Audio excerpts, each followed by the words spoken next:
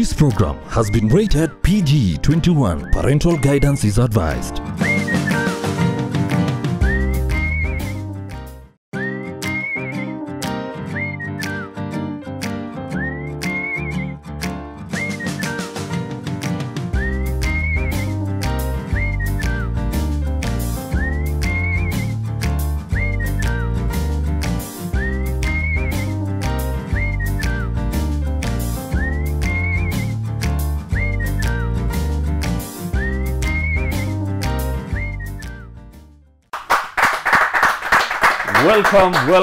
Welcome back. Na tunasema hii mwaka ni ya double. Yeah. My God is good, yo. We have them in the house, eh? We have the king and the queen. This place is getting heated. And we were at getting response. Feedback. Well, really, like we said before we went for the break. Yes. Feedback is everything. Yes. Feedback is key. Anyone who want to have to improve on their TWATWA, Yes. 2020 and in the years to come, you've got to do it differently.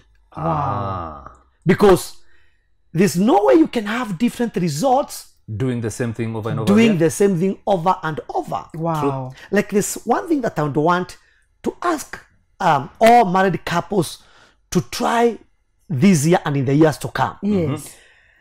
People plan very well for quite a number of things. Yes. Maybe a business meeting, and they set time for that. Yes. You know, visiting school children, they set time for that. Yes. Wonderful. Appointment for a doctor, you set time for and that. you honor that. Wow. I would want to ask all married couples, Yes. 2020 and in the years to come, why can't you plan for a family time? And when we talk about the family time, we are talking about a husband and a wife. I'm not talking about together with your children. No. Okay. So every week, Yes. you decide on a Wednesday in the afternoon, Yes. all the phones goes off. No SMS, no internet, No tweeting, no nothing. no nothing. And you decide that will become the feedback time, Wonderful. the family time. Okay. Now, if you don't do that, it will not come automatically. Because you must plan whatever you want to have in your life. True. For Pastor Sue and myself to be able to have healthy and good marriage, we have decided Yes. that once in a week, Yes. you try to get us, you cannot. Yes. Hey. You try to invite us for a show, we will not go. Hey, Yes. my friend, you need to keep me posted so that I know. So that I'm not to the point where I'm telling you guys and you're not picking. You know, that is purely, her time and my time. Wonderful. We share about ourselves. Ourselves. We don't talk about our boys. No. We don't talk about, the ministry. Yes. Because again, you see, a pastor and a church is, they are very close. Yes. And There's a you relationship can there. be carrying the church from January to December. Yes. From Monday to Sunday. True. So we keep the church aside. Yes. We keep children aside. Yes. And any other engagement, we keep it aside. Yes. So it is And the just you and agenda her. is Sue Monene. Yes. Nakupeleka namna gani? Ni wapi ungetaka nibadilishe? Ni wapi unasikia kwamba ungetaka tufike hii mwaka? We begin to talk about ourselves. That is very important. And that's what we are calling feedback time. Ni And wapi? now that feedback time Yes. also brings us back to communication. Yes. How do you devise the ways as to how you communicate with each other? Wonderful. Right? Yes. Conclude that point. Wow. of, I wanted to feedback. say that that me time. It's like you're lost in thoughts. When Yes. he's explaining things, you just see them. One of the things we agreed with Pastor, we are not going to be fake. And we are not going to pretend, and we are not going to sugarcoat. Let us tell each other the truth so that we can improve each other. Yeah. And so when he talks about the time, we are talking of me time. Me time. You must have that every week. Talk about how are you able to connect. you know, kissing has really been ignored in families. Watu wanasema bwanangu ananuka mdomo, mke wangu ananuka mdomo. We talk about that. Yes, and not even toothbrush. We have other things that you can use and the smell goes. Oh Yes. Hey, yes. I'm getting schooled. Yes. Like bicarbonate soda is very good. Igata. Bicarbonate soda. Igata. Very nice. That is the unaweka toothpaste, unaweka ana brush kabisa mpaka kwa hiyo bread inatoka. You get that. Hugging. Quality hugging like 10 minutes. Mpaka you feel the heartbeat of your husband.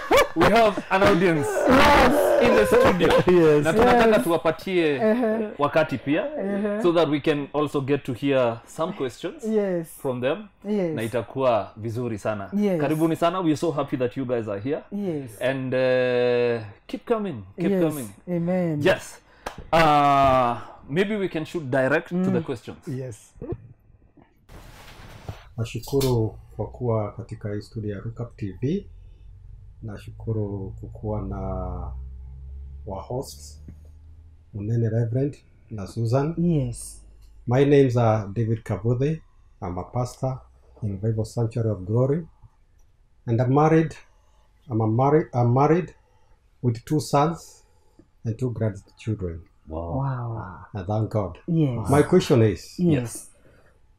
when you're in a marriage, Yes. sometimes when it comes to TWATWA, Yes. husband, we are denied our right. It is true. Haki yetu. Haki yetu. Yes. When now you go back home, the wife says, I'm sick, I'm tired. I have a headache. And really you are in need of that. Yes. And then they say no. Yes. What can we do as husbands? Good question. I echo his sentiments. Yes. What can we do? Oh my goodness. That's a very good question that has been asked because most men are really suffering. Yes. In the sense that the wife is not sensitive when the husband comes to actually know that the husband wants TWATWA. And so I want to speak to every woman. If you really love your marriage, no matter how busy you have been, you must remain some little energy because of your husband when he comes in the evening. And so it is a deliberate and intentional, thing that you do. Because we have all these home chores, the children, maybe you are in the shamba, maybe you had the cows. Yeah. But a wise woman back in your mind, you must make sure that you have remained some energy, some strength for your husband, because TWATWA is not something you can postpone. Yeah. So one of the things that I want to let every woman know, be sensitive to your man. Does it mean we should be able, not we? Yes. Okay, although we should also. Yes. But ladies should be able to read their husbands. Yes, because exactly. I know there are times that he will come and he wants nothing. He just wants his time. Yes. Right? Yes. So do you think it's important for ladies to read their partners? Yes, you can even tell him, and that's why we are talking about feedback. Yeah. Because if we have feedback, I'm able to tell this man, he wants his time, and his time is TWATWA. Okay. No man would reject TWATWA. No man. Really? In fact, after that, that's when he's able to relax and be able to actually, articulate, because there is something about TWATWA. It actually, makes you focus as a man. It also removes clutter. And also the stress that a man has had the whole day in Aisha, and he's refreshed. Is this one of energized. This is one of the 44 benefits? Yes,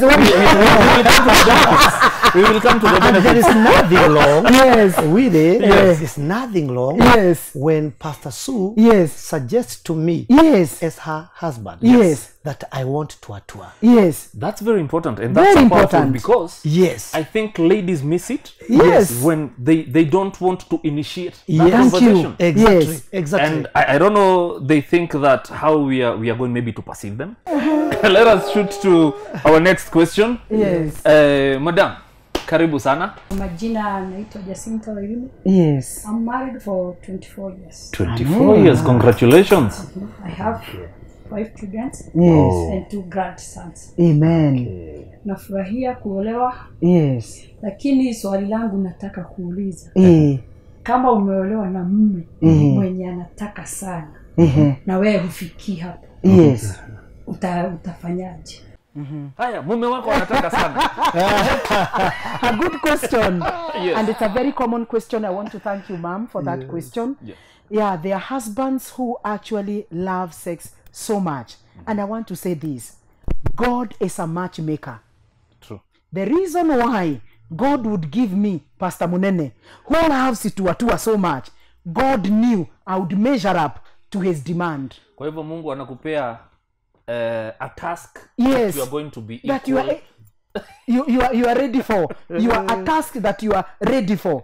And so that's why the Bible says in the book of Genesis, I think verse 3, God was talking to the woman and he said, "You woman, your desire shall be for your husband." That is one of the scriptures that I believe in 100%. Yes. The desire of TWATWA for Pastor Munene, I must understand it so that I rise to that.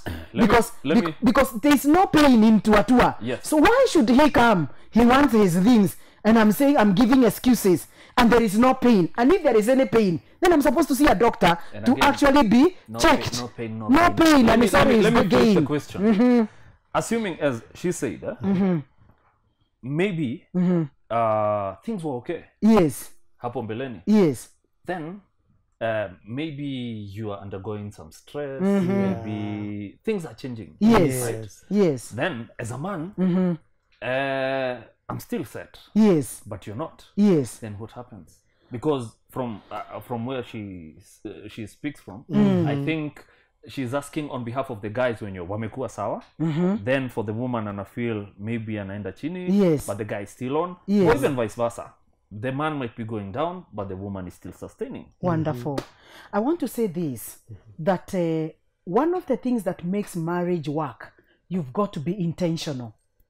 You just have to have this mindset that, listen to this, that nobody has the responsibility to TWATWA me apart from Pastor Munene. This is something you cannot delegate. Yeah. We must understand and clear our mind. TWATWA is not something you can delegate.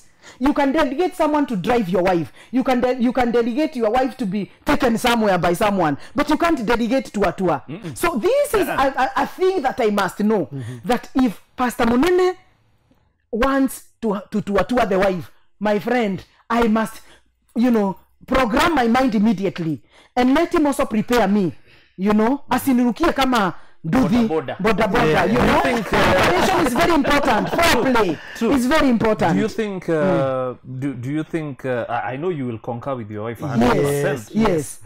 But I want you to disagree just for a minute. What will be your take on the same? Because I'm assuming. My take is very simple. Really, in TWATWA, your mind is very, very important. It's the engine. True. The quality of your mind or the setup of your mind will determine how your TWATWA will be. Whether it's going to be quality or not. Actually, TWATWA is an issue of your mindset. Wonderful. Very nice. Wonderful. Get That's it very powerful. from me. Yes. Your mindset is very, very Important. key here. The number two, it's important to, maybe I was very good there before, but now I'm not performing well. Maybe like you said. It's important maybe to ask yourself, what could have gone wrong with my partner? Okay. Or Could maybe there be what could have gone wrong with me? Exactly. Exactly. Could there be maybe there's something that probably to sort out here or discuss here? That's very, very important. And therefore, it's important for couples to discuss. So I think it comes down to communication. Exactly. Very, very important. Yes. And that's why we are talking about, it's important to be open. Yes. It's important to have good premarital counseling.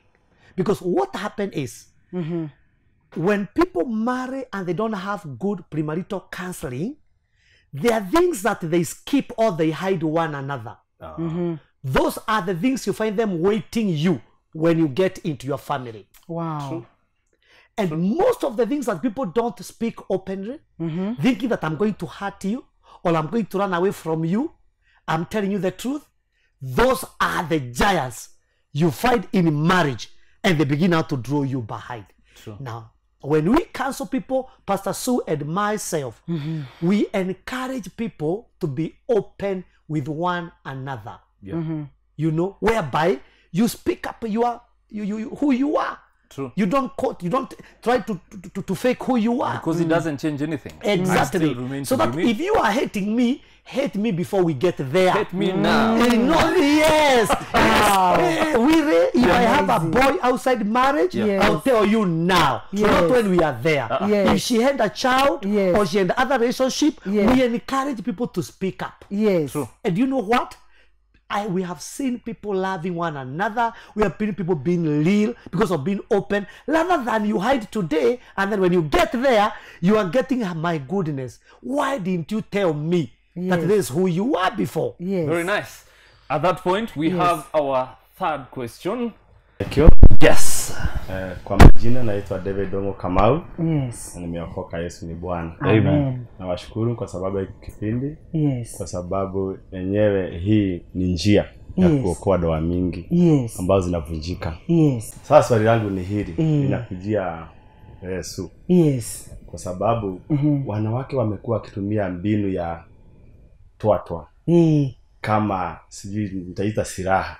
Wakati amekasirika, sasa hiyo ndio wakati utatwangwa. Na ndio hutapata.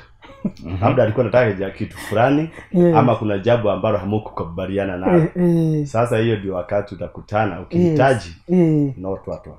Utawaambia aje? Wow, a very good question. That's a very interesting question. And I know hiyo ina cut across to almost 97% of men. The weapon yenye inawekwa ni hiyo, so that if you say yes, then we're good. If you say no, tunavuta handbrake. Yes, then we're back. Wow, thank you, sir, for the question.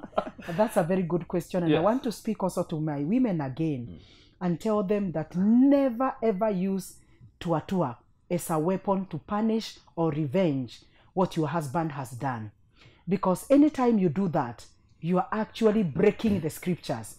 The Bible says in the book of 1 Corinthians 7 from verse 2 to around 6 that do not defraud one another for whatsoever reason. Why? Anytime you defraud your husband, defraud ni kumunyima. Wakati wowote unanyima mzee wako, the Bible tells us you are opening the door for the enemy to come and attack your man. And that's why we have a lot of sexual immorality in the church. Sexual immorality, in marriages. Why? The wife was not wise, to know that this is not a weapon to actually use. Because why should you deny your husband just because, you have a problem with your finances, with children, your mother-in-law? And that's what we are talking with, and we are telling women this way. Separate the matter from the person. That is so powerful. Separate the matter from the person. Mumekosania pesa, hamuja kosania TWATWA. Mumekosania school fees, hamuja kosania TWATWA. Tumekosania mother-in-law na father-in-law. Wacha kuleta hiyo maneno kwa TWATWA, because separating the matter from the person is very important. So that truth must enter in every being, in every bone, in every tendon. That I should not punish Pastor Munene just because his brother, alinitusi something tulikosana na brother yake. No, there's a difference between Pastor Munene and the matter and the brother. So in the evening, hata kama tulikosania juu ya mamake, baba yake, whatever, watoto, pesa, it is only women who have no knowledge that is based on the word of God that use TWATWA as a weapon. According to God, that was not meant to be a weapon. Any person who uses that, you are actually acting as a witch. You are actually inviting the devil, using that weapon you are talking about. And let me tell you the truth, the person who will suffer most, it is you and your children. Whoa. Yes. Let's go to our last and final question for this episode so that we move forward. Yes, please. Yes, my name is Maureen Ongari. Yes, I'm Maureen. so grateful for this program. Yes. As in, you do shy off for such things, to say the facts. Yes. Na shy off kuongea vitu zenye zina Hii happen, maneno. the reality. Now, straight to my question. Yeah. what do we do about the marriages that the TWATWA tunaweza revive aje or the dead TWATWAs, as in uko kwa marriage but it doesn't happen, it just you're just there like it's dead. Yes. And Thank before you. that, the TWATWA was very nice. Awesome. Wow. Right? Yeah. Okay.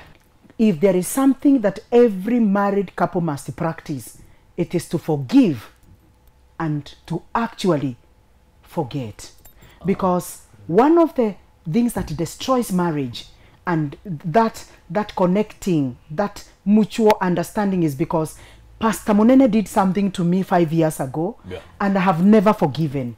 Let me tell you the truth, that's one of the greatest killer of TWATWA in marriage. Because it plays up in your mind. It keeps playing in my mind. Even when we are TWATWAing, it is still playing. I'm bitter about what he said. I'm bitter what he did. And I feel like he will still go back again to what he did to me 5 years. So forgiveness is very important. You know, allowing bitterness to get out of your heart is very important. How do you do that, for example, in a very quick way? How do I let out this bitterness? Number one, you've got to speak to each other. Very nice. You see now, communication is everything. Yes. And I want to say this. Communication and TWATWA is important to you as blood is to your body. 100%. Wire, this is very, very important. It is. Amen. One of the things that every married person must take and must know. Yes. The reason why, and it's very, very important, the reason why you are born and God allowed you to be alive. I'm meeting so many babies who are dying that time. True. And you got married to that man, to that woman. It is to correct the errors of your mother and your father. Wow. Never forget that. Wow. There are things that I grew seeing. Wow. Either in my society, in my community, and all that.